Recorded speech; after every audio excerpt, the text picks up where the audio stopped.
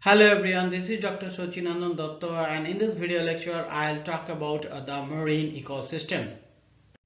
So at first we will see the structure of the ocean. If we look at the structure of the ocean, it is divided into two parts, basically the pelagic province and the benthic province. So pelagic zone is also divided into two parts, that is the Neretic zone and the oceanic zone. So Neretic zone, it is the nearer the coast, and oceanic zone, it is the away of the coast.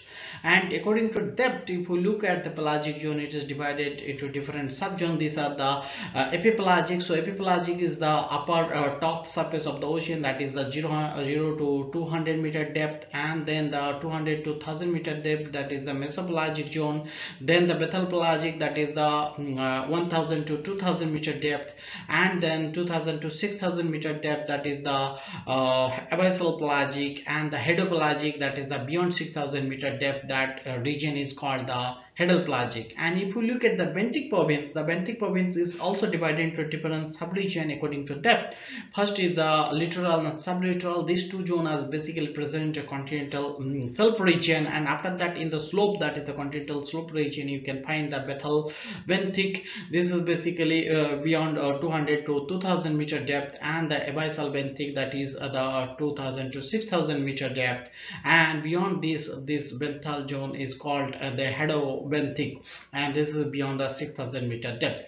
And according to light penetration, if you look at the ocean surface, that is also divided into three zones. That these are the first the photic zone, so upper 200 meter depth, where the light penetrates, sunlight penetrates, and this is the most productive zone also of the ocean. So this zone is called the photic zone. Then the 200 to 2000 meter depth, this is basically the very dim light or very low light is reaching to this region, that is called the dysphotic zone. And beyond the 2000 meter depth, where there is no light, so absence of light, that is the aphotic zone. A means absent. So this is the basically the structure of the ocean. And if we look at the different categories of the marine ecosystem, then you find that the coastal means near the coast. So this the coastal ecosystem is basically divided into different ecosystem. These are the estuarine ecosystem. Estuaries means where the river meet the ocean, and the salt marshes and the mangrove. So mangrove is a very unique habitat, and a special type of plant is developed in the transition zone where the river meet to the ocean. So salt tolerant special type of plant, that forest is called mangrove forest. Then you find the rocky shore and the sandy shore of the coastal ecosystem. Then the coral reef ecosystem, and it is one of the most productive ecosystem in the planet Earth. And other ecosystem like the mangrove estuary, these are also very productive ecosystem. Seagrass ecosystem, you will find the seagrass is also a productive ecosystem. But ocean ecosystem, that is open ocean, that is the one of the less productive ecosystem on the planet Earth. And also the on the ocean, the less productive system is the open ocean. So we'll see the rocky shore. Rocky shore is the one of the most also a dynamic system, and here when the rock shore is reaches to the ocean meet the rocky zone, that the rocky shore is built. And there is a high tide, low tide, very dynamic and very diverse life you can find in the rocky shore. And this is also very dynamic, because always the tide is playing, and so life on the rocky shore is also changing according to tidal cycle. And in the high tide zone you will find a different organism. In the low tide zone there will be different organisms. So basically in the rocky zone, you'll main productive or main primary producer of the rocky shore is the sea lettuce or the kelp or the algae. So the algae are attached to the stone or the rocky shore, and they are basically found in the low tide or zone, where always the water will be there. And then you can find in the upper little high level, you can find the hermit crab, the shore crabs, and you can find the sea star in the bottom of this rocky shore. Then you will find the lots of the flatworm. You will find barnacles and mussels. So barnacles is a very dominant in the rocky shore region. Then the mussels you will find the periwinkle, and these are basically sea urchin. You will find the below the water in the water. So these are the basically a rocky shore organism that are available in the ocean rocky shore region. And if you see a sandy beach ecosystem is also very dynamic and most stable, because here the very high tide is coming, but it is disappear in the sandy shore. So it's absorbed all the energy of the tide, so or the all the energy of the waves. So that is a very stable ecosystem, but biologically it is one of the diverse ecosystem. And this region is, you can find most of them are highly adaptive to the burrowing system.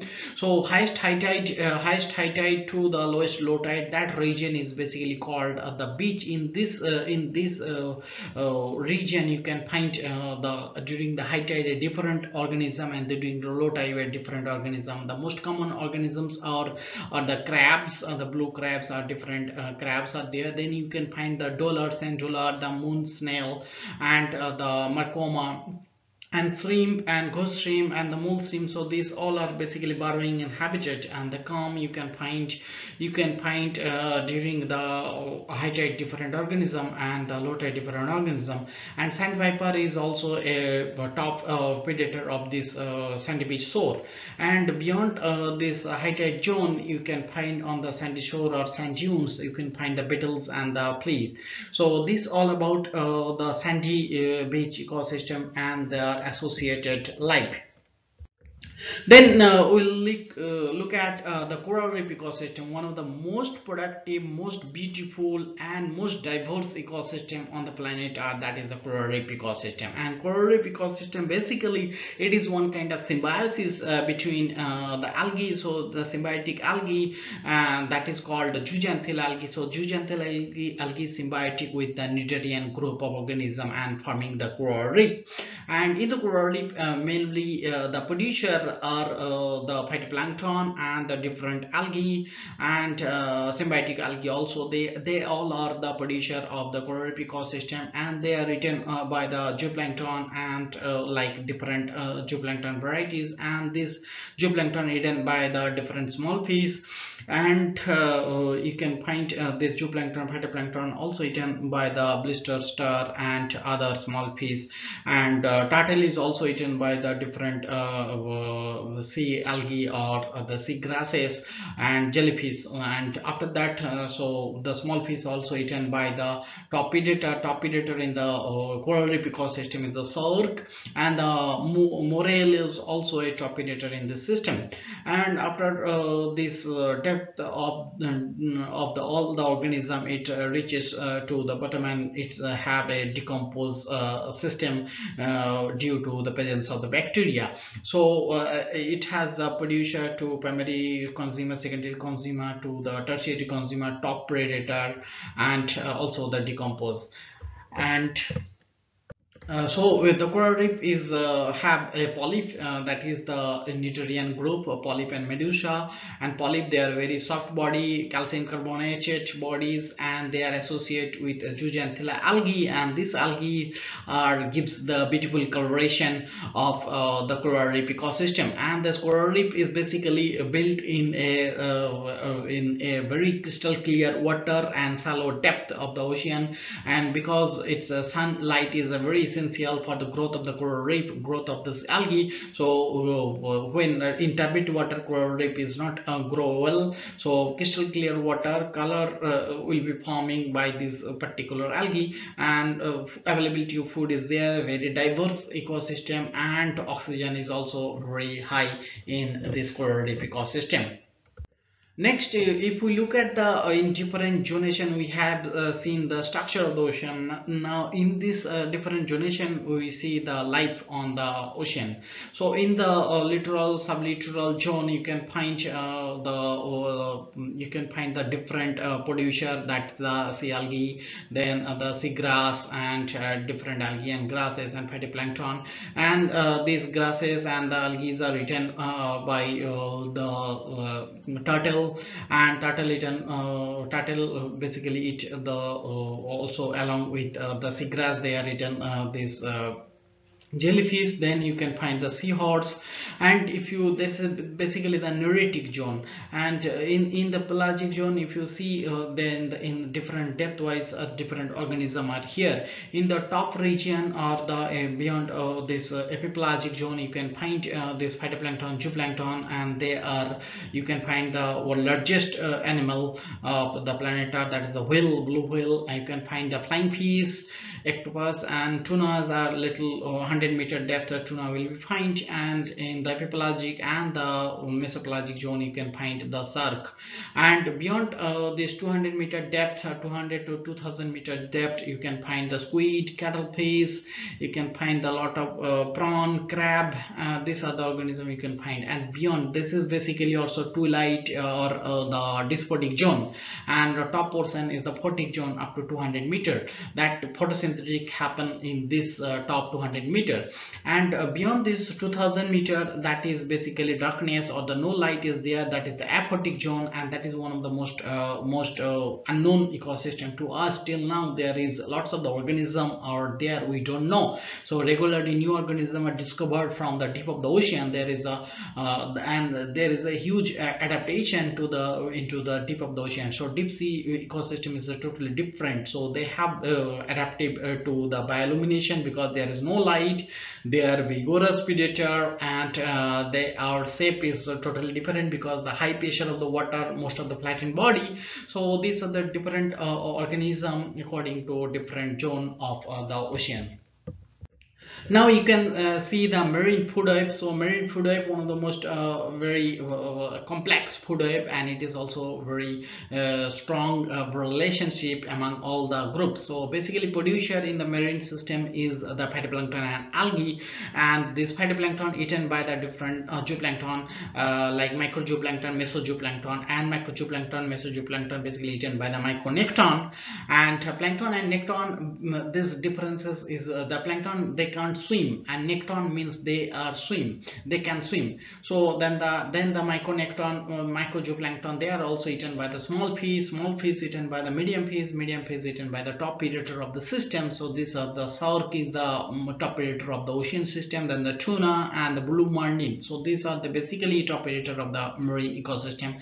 And there is also the microbial loop in the bottom of the ocean. You can find all the depth of the any organism into the deep sea or the bottom of the sea, there will be a microbial loop. So due to this microbial loop, the energy return to the ecosystem, so via the bacteria.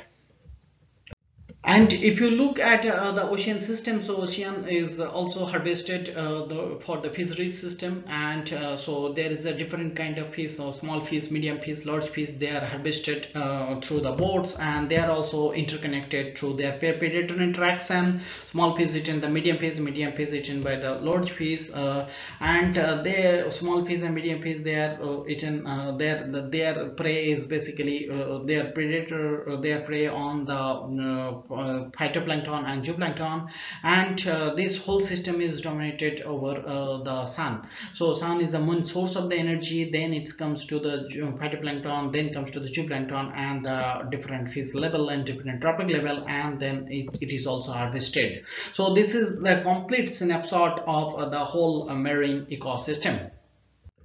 Now, if we look at the services that provided the marine ecosystem, and there is lots of services that provided by the marine ecosystem, we cannot fit in a slide, so we divide it into two parts. One is the ecological services and one is the economic services. Ecological services, the world climate is basically controlled by the global ocean, like the El Nino, La Nina. These are the events that are the global climate changer, and the CO2 absorber. So world ocean is absorb a lot of the tons of the CO2, that is the main source sink of the CO2.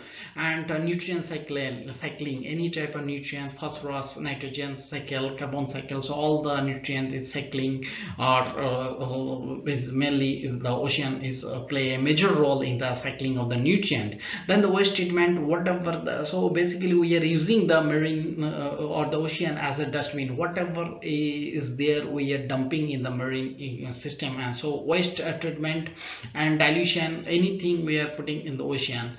And that ocean different the coastal ecosystem like the mangrove, like the storm, it basically protects us as a different storm surges. So during the storm surges, so it's coming the high wave, high wind, and that is protected by the mangrove ecosystem. So if there is the mangrove, so then this is protected our cities. And this is the habitat of the different organisms. So different organisms are the nesting or breeding ground is the coastal and marine ecosystem. And genetic or biological diversity is a diverse ecosystem. So till now there is a lot of the species are not discovered from the ocean. Okay, at least 90% is not discovered till now only. And lots of scientific information we are getting from the ocean ecosystem. And if we look at the economic services, it's a huge economic services. Basically we are natural resources basically are depleting in the terrestrial ecosystem. So next we have to depend all the resources for the ocean, like food to water, everything we are taking from the ocean. So food, everybody is totally for the need of the total basic protein is coming from the ocean, that is the fish. And different food, seafood is also taking as a very favorite nowadays. And animal feed is also taking from the ocean. Pharmaceutical industry, a big industry, that all the raw material from the pharmaceutical industry are coming from the ocean ecosystem. Then the transportation, harbor, ports and harbors, it's a huge role, play a big role in our economy. Then recreation, tourism is also very earning a lot of money from the recreation tourism from the marine ecosystem. Then employment, lots of people are depend on the role that are playing on the marine ecosystem. It may be a fisherman, maybe a ship owner, or maybe any person that are totally dependent on the employment for the marine.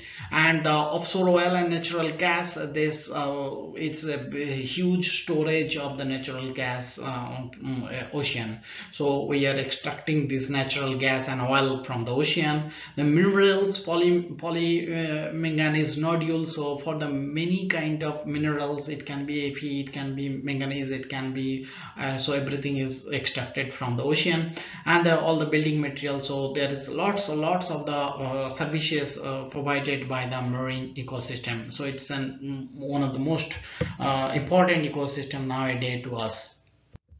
Now here I give a table that gives you more details of the services that are provided by the marine ecosystem. You can check all those. I have already discussed, but you have checked for your references. Now I have talked about this pharmaceutical industry. So all kind of medicine, it can be anti-inflammatory, antibiotic, it can be antiviral, anti-tumor, anti-cancer. So this all kind of medicine, raw material of this medicine are basically coming from the marine ecosystem. So marine life gives us a life by producing the pharmaceutical drugs. And but marine ecosystem provided are lots of services, but there is a huge threat to the marine ecosystem. So it's mainly it can be divided natural and anthropogenic, but mainly anthropogenic threats are much more dominating than the natural threats. So over exploitation of the coastal and marine resources, that is the main threat nowadays in the marine ecosystem. Bycatch, so we want to catch a particular species, but along with the species, lots of bycatch, and this is the loss of biodiversity. And environmental degradation is due to this overexploitation of this, and the habitat degradation and the fragmentation of the habitat. Lots of the things are there. So nowadays we are hampering the marine ecosystem. And pollution, oil spill, that is a very big problem in the marine system. And the alternate coastal investment, and then the coastal erosion. So erosion is a very prominent. So beach lands are degraded due to the coastal erosion. Sea level is rising, temperature is rising, sea level is rising, and coastal ecosystem are eroding.